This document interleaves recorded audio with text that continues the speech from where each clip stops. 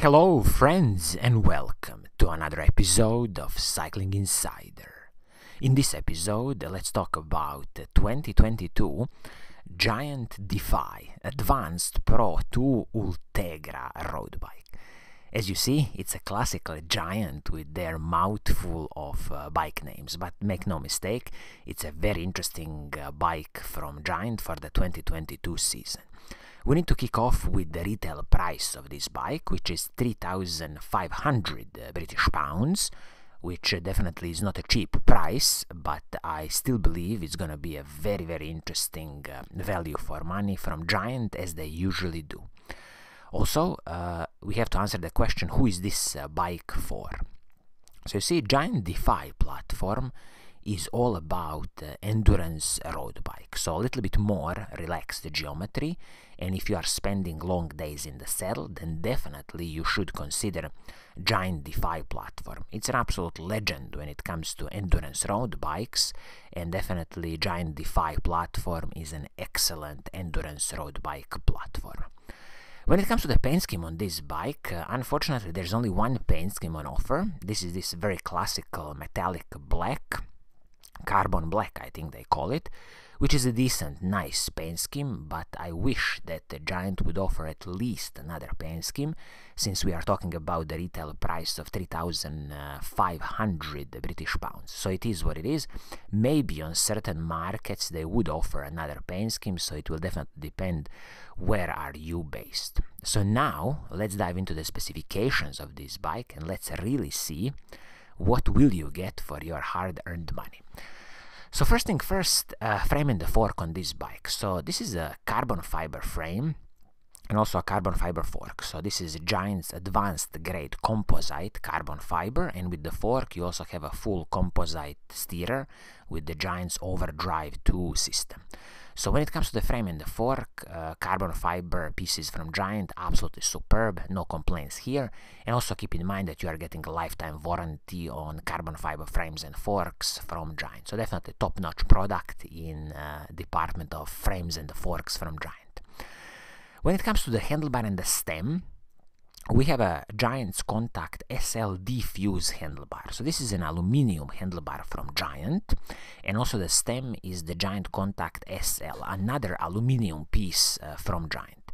Totally fine that these pieces are aluminium, I have no complaints here, and also what's very good is that these pieces are separate pieces. So you see, nothing is proprietary here when it comes to handlebar and the stem, and also it's going to be very easy to replace them in the future if you really have to.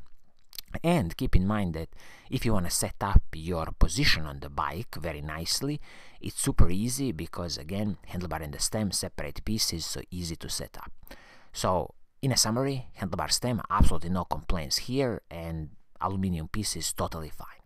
Seat post, Giant has used their Diffuse SL carbon fiber seat post, which is absolutely great. It's a necessary thing to have a carbon fiber seat post, especially because it's going to soak up so much of the smaller road bumps. Saddle on the bike is the Giant's own production, which is Fleet SL.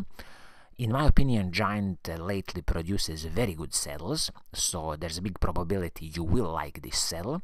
If you don't like it, it's easy to replace because saddles are always just a personal preference. Now let's talk about the group set on this bike. So shifter's front mech is Shimano's Ultegra mechanical group set. So this is 11-speed Shimano's Ultegra mechanical group set. Absolutely superb mechanical group set, no complaints here.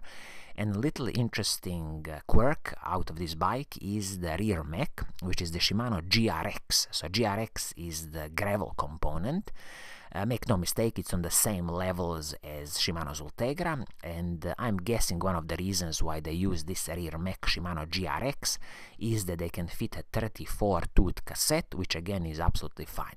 So there's no complaints from me about this rear mech, because again, it's on the same levels as Shimano Ultegra mechanical group set, 11-speed group set. So all in all, group set top-notch, no complaints.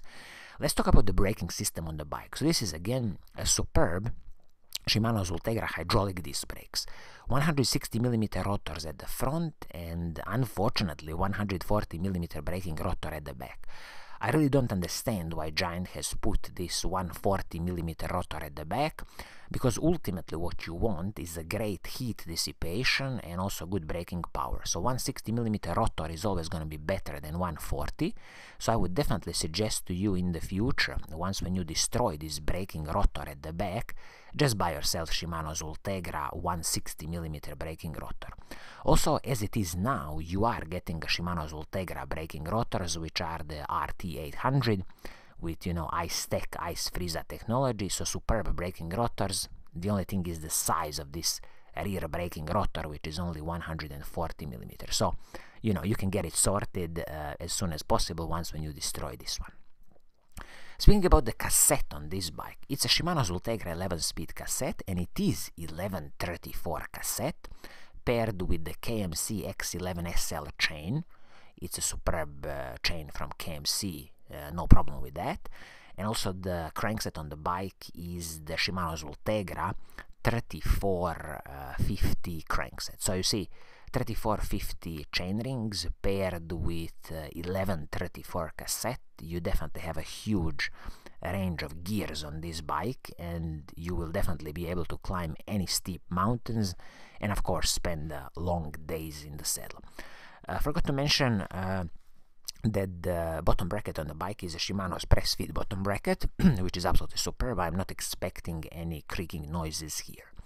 Now let's talk about one of the secret sauces of this bike, and this is definitely the wheel set. So you are getting a superb Giant SLR2 wheel set. So this Giant SLR2 wheel set is a carbon fiber wheel set from Giant. If you would buy it on the open market, the front wheel would be $480 and the rear one would be $565. So the main highlights of this wheel set is, as I said, carbon fiber wheel set. It has a Giant's hookless technology. Of course, it's tubeless ready. 36mm rim height, and the inner rim width is 22.4mm. It comes with the Giant own hubs, front and rear, and especially the rear hub is the 3-pole system. And both hubs are, of course, with the sealed cartridge bearings. I have to mention here that it's a 12mm true axles front and the back, with SAPIM spokes, absolutely superb, 24 spokes front and the back, and the total weight of this wheelset is 1,535 grams, which is very light in my opinion.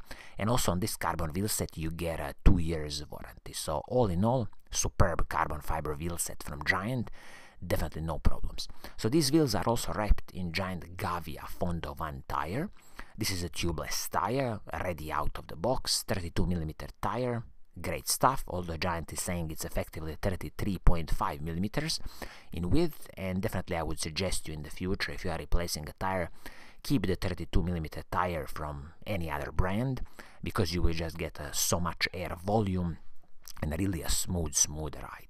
Of course, this bike comes with a standard Giant's Ride Sense Bluetooth sensor, which you can pair with any onboard computer, track your distance, speed, and all other parameters.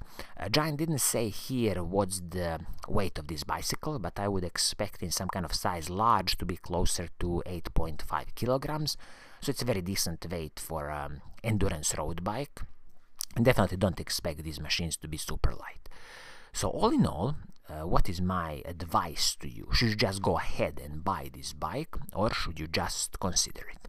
I have to mention that definitely a highlight of this bike is the carbon fiber wheel set from Giant, so Giant SLR2 carbon fiber wheel set, and I would definitely mention this mechanical Shimano Ultegra group set, which is absolutely superb. So my advice would definitely be just go ahead and buy this bike. Considering the retail price of 3,500 British pounds, I just think it's an excellent offering from Giant as an endurance road bike. So I think this is going to be it for today. I hope you like what I'm doing. If you do, keep on watching, give a like to this video, and as always, I will see you soon in the next episode. Cheers!